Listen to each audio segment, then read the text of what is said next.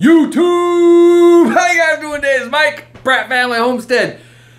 Today, we're gonna make sour pickles. I have been into fermenting now for, I don't know, about a year. Well, I'm not into it. I keep trying new things and I keep playing with it. I definitely am not an expert on it, just like anything else. But if you remember, we had our carousel package that went around about a year. Well, it wasn't our carousel package, but it stopped at our house. And I got this book right here, Wild Fermentation. I got that out of the book and out of the carousel package, and I'm pretty sure Amy Fuel put that in there. I have talked to Amy Fuel from the Fuel Family Homestead. I have talked to her quite a bit about fermenting and things that I might be doing wrong and just answering questions. She's been a great resource. But I took this book out of there and I have been trying lots of stuff. I believe out of this book is where I started doing sauerkraut, and the kids and I love the sauerkraut. But this is all about sour pickles. And there's some things, I'm not, see, this is a pay-for recipe kind of, so I'm not real inclined to give you exact measurements, exactly what the recipe does, but you can watch me make it. I hope that makes sense to you. Kind of like Andrew and I did the video on making donuts, but I didn't tell you our half-acre homestead's recipe, but I linked the video for you to go watch her video, right? So this is where I'm getting the recipe out of.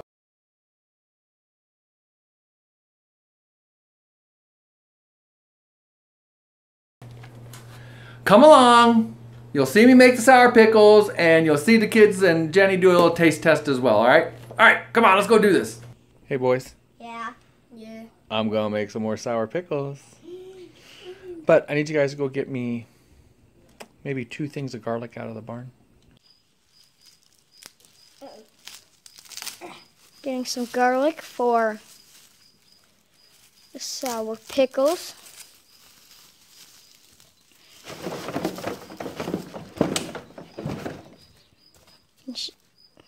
We got some huge garlic.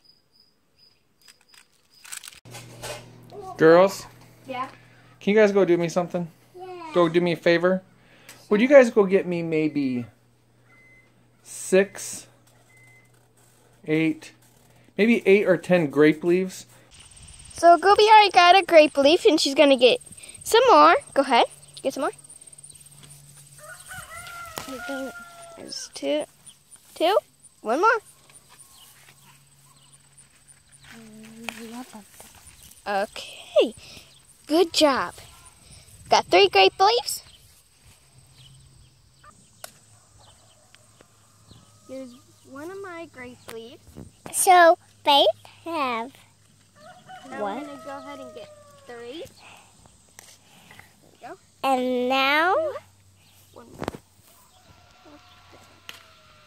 now Faith have the ones.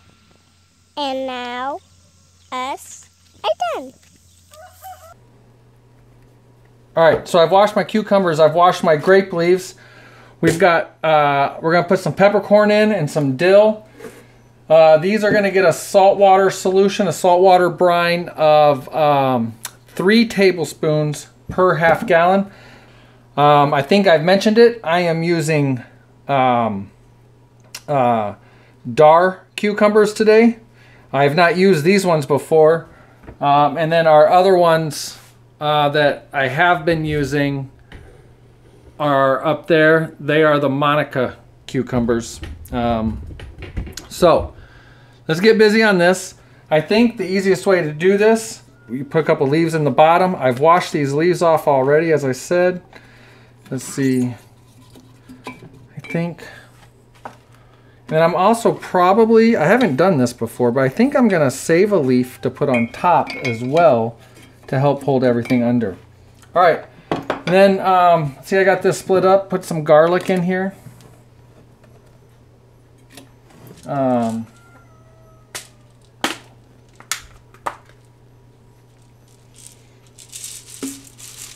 Some peppercorn. Some dill. It calls for quite a bit more dill than you might think, but I'll show you me putting in almost 1 tablespoon here. Okay, we have used fresh I might as well do the other one as well. We have used fresh dill as well. And then we just start dropping these in, but I like to kind of have some order to it so that's a little bit easier to get a whole bunch packed in here.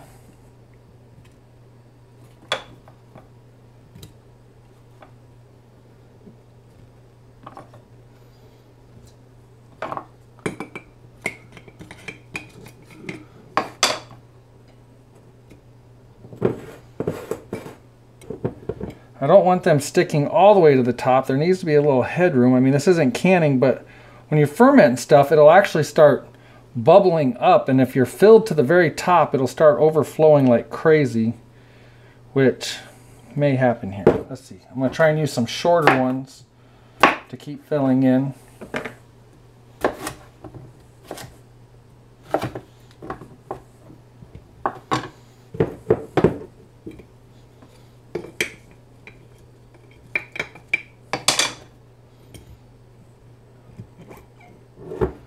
Okay. All right. That one's full. So here's what happens. I'm going to put, well, hold on. I've already got some solution made here. Let's go ahead and pour it in. I'm going to have to make some more. All right, so I mixed up some more brine. We're just going to top this off. So yeah, I know I'm going to have a mess on my hands later. We want it completely covered. There it is. I know it's going to be boiling up, bubbling up like crazy. I haven't done this before, but I'm going to put this leaf in here on top.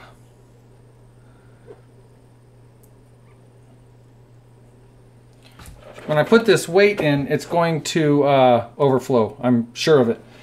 So I might actually have to keep an eye on this and add some brine over the couple days, because it will, I guess, evaporate and it will bubble out. But here's what those pickle pebbles come in. I've already got one out. It's right here. It was here. And let's just set it on top nice and easy. It's kind of easy for it to get away from you like that.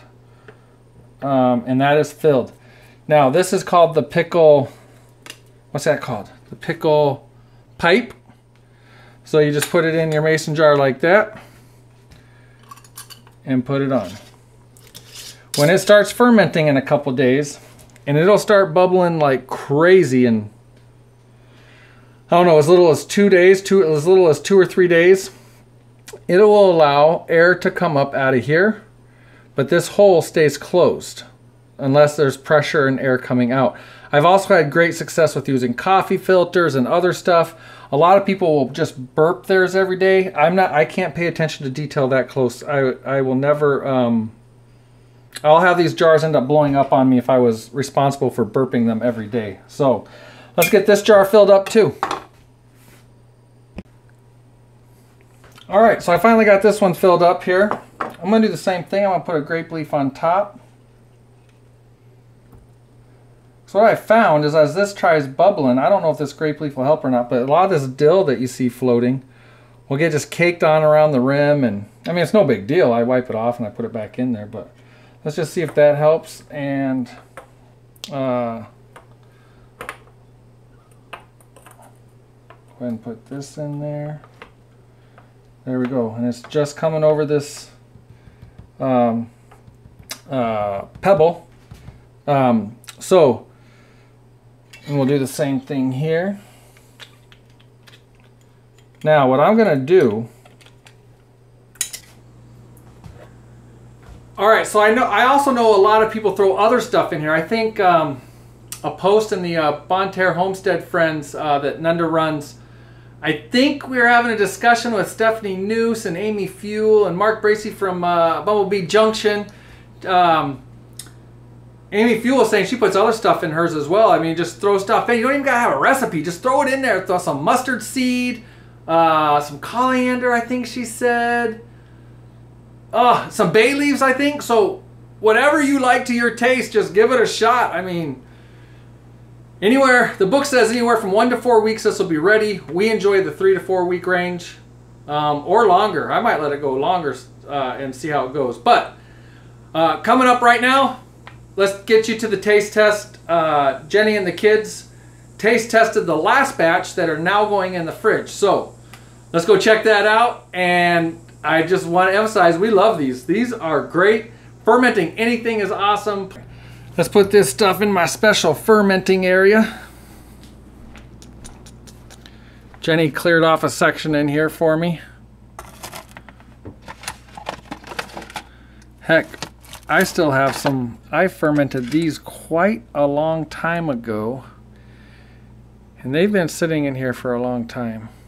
They should still be good. I kind of want to make hot sauce out of them, although it has been getting hot, but as you can tell, I mean, they look all right to me. We'll have to see. We'll have to pull those out and see. But they'll sit in here for 2, 3, 4 weeks, and we'll eat them. Okay, so here's the final product. This is the first time I think I've cut them into spears instead of leaving them whole, but I can get a whole lot more in here. And this one with the pink top, I added a whole bunch of red pepper flakes. I don't think I added anywhere near enough. We got these from masontops.com, and we used off-grid with Doug and Stacy's code, which I believe is off-grid is the code, and you get 10% off getting these, and we love them. Now the most important part. So everybody take a chunk of the regular.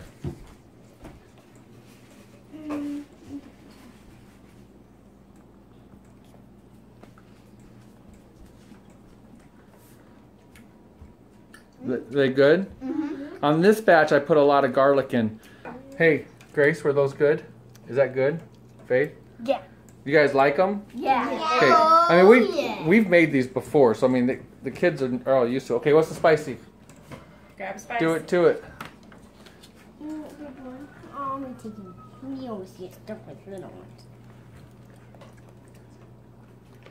We tasted these about a week ago, and we didn't think they were quite ready, and they had a little bit of after kick. These are good. Yeah. There's a little bit of heat. It's not bad. So I gotta ramp it up. Change the flavor. Oh, okay.